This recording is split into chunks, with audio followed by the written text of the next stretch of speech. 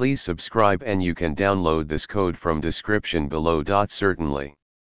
Saving a Python dictionary with list keys to a file can be achieved using various methods, but one common and straightforward approach is to use the JSON module, which is part of the Python standard library.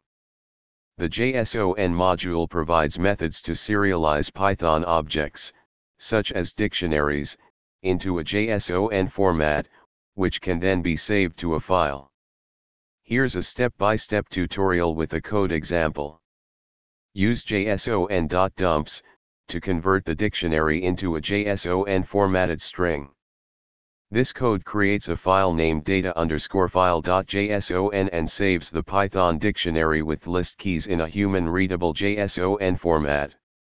You can customize the dictionary, data, and the file name, file_name, according to your specific requirements. ChatGPT.